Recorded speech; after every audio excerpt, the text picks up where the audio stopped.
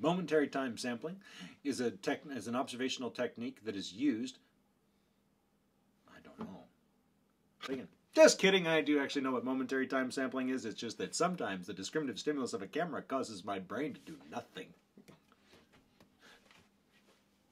Anyway, so momentary time sampling, a measurement method in which the presence or absence of a particular behavior is recorded on a particular schedule and not over a duration or counting a particular frequency. You're just saying, is it happening at this moment? And then, so a momentary time sample. So maybe every 30 seconds you look up and go, oh, look, my cameraman's being snarky. And 30 seconds later I look back, look, he's being snarky. And I record behavior or not. Is he snarky? Is he not? That sort of thing. Very useful in the classroom for teachers because they don't have time to record tons of behavior. So you set up a momentary time sample with a kiddo that's got a problem behavior and you say, all right, every 3 minutes I want you to look at little Billy and see if he's on task or off task and make a note. And that's it.